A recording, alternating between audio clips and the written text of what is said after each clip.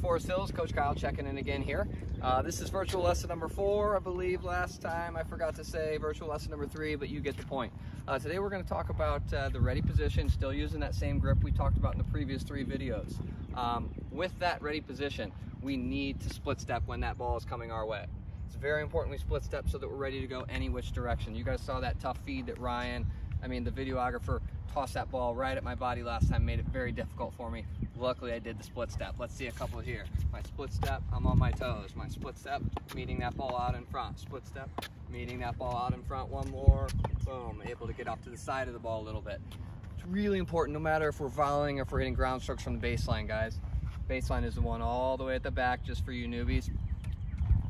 If you do that split step, you are always going to be ready to go chase that ball wherever your buddy or your friend or your sister, your mother, your father, anybody sent that ball flying away.